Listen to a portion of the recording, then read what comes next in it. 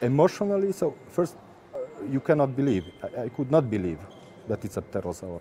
And same happened with another bone. I tried to identify, and my brain could not accept that it's part of pterosaur, so I tried to find answers in other groups, like large dinosaur or something.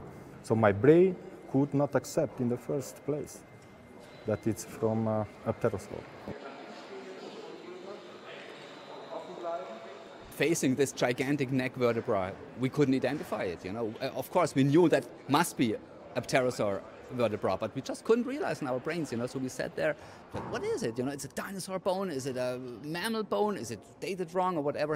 And then slowly, you know, we realized, hey, this must be pterosaur, a gigantic, unique pterosaur. And, you know, we just freaked out. Wow, unbelievable. It was actually quite dangerous, you know. It's a very steep exposure of rock, and the layer where we found the bones is in a height of about 80 meters. Hey. And the whole exposure is about 120 meters high. So you have to take ropes, you know, hey, get down from the top, you know, and then about 80 meters over the ground, you know, you start hammering, you know, in that steep rock, hey, and that's pretty dangerous.